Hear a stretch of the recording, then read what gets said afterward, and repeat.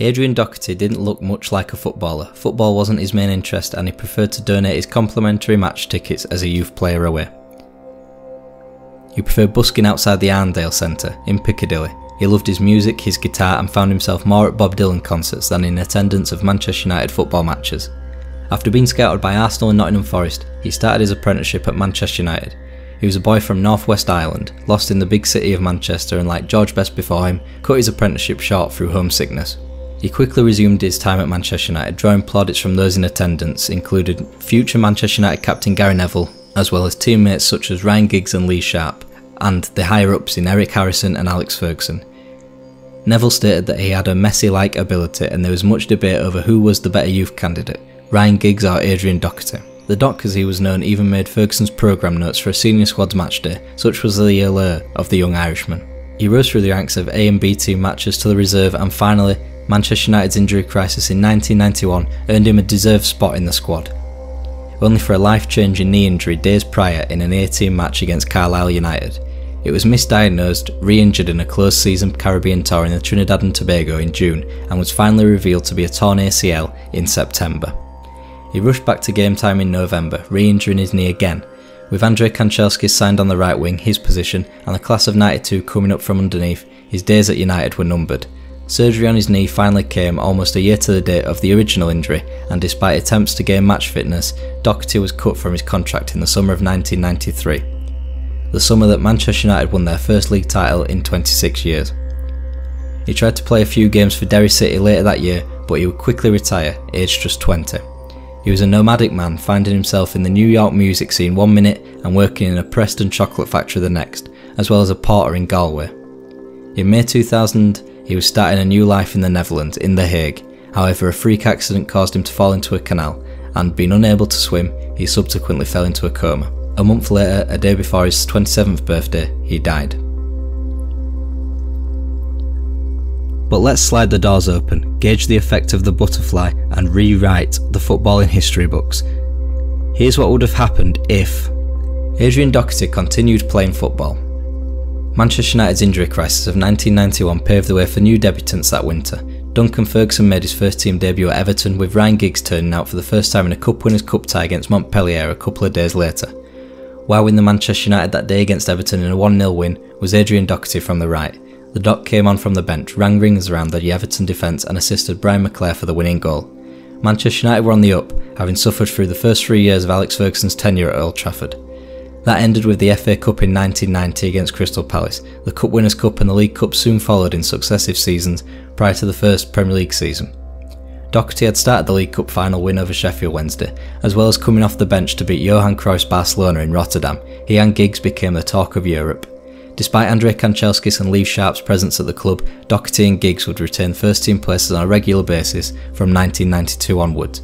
With two youthful talents out wide, United rode to the first two Premier League titles.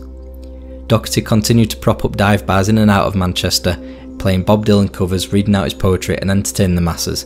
Manchester had come alive on and off the pitch. Keen to keep the winning formula fresh and with new signings such as Andy Cole, Roy Keane, Eric Cantona and the class of '92 slowly creeping into the ranks, Adrian Doherty was moved out from the right wing. Not knowing how to handle Doherty and drawing inspiration from George Best and Sir Matt Busby's relationship in the late 60s and early 70s, Ferguson told the Doc, "You have free rein at Old Trafford." He popped up on the right, the left and the middle. He came deep to receive the ball from Bruce and Pallister and went long to receive knockdowns from Eric Cantona, the complete player. That complete player on a free roll netted 18 goals in all competitions in the 1994-1995 season. Not enough to grant an embryonic Manchester United side any success, but certainly enough to reach the 90-point barrier and scoop up a second successive League and Cup double. Paul Parker, Mark Hughes, Paul Ince and Andrzej Kanchelskis were sold. United won a third straight double. Bruce and Pallister left and Cantona shockingly retired. United won a fifth successive Premier League.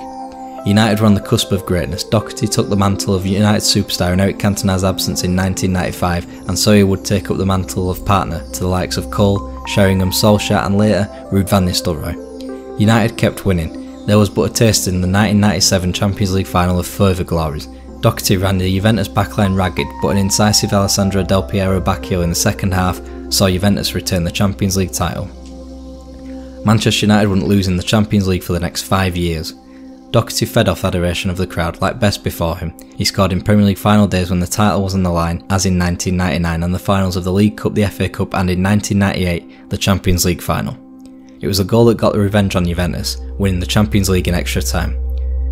Some say it was even a late contender for goal of the century after Diego Maradona's goal against England in 1986.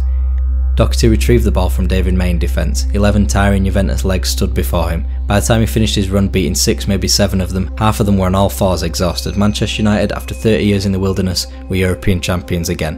And so it continued, into 1999, 2000 and 2001. They missed a year, losing to Bayer Leverkusen in a shock away goals defeat in the semi-finals, but quickly returned to win their 6th European Cup on home soil in 2003, weeks prior to Doherty's 30th birthday.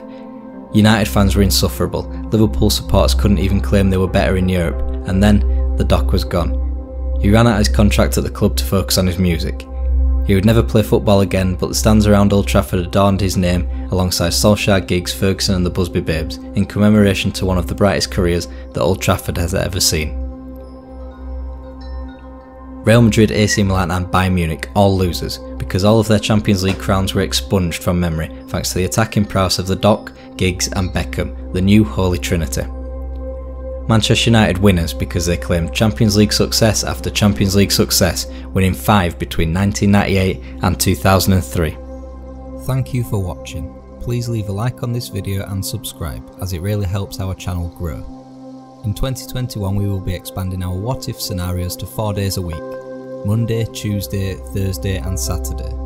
We will be uploading all of our what if football goodness such as video game reviews and the Naughty's Nostalgia podcast on Wednesdays, Throwback Thursdays, Fantasy 5-side on Fridays and the biography of football on Saturdays.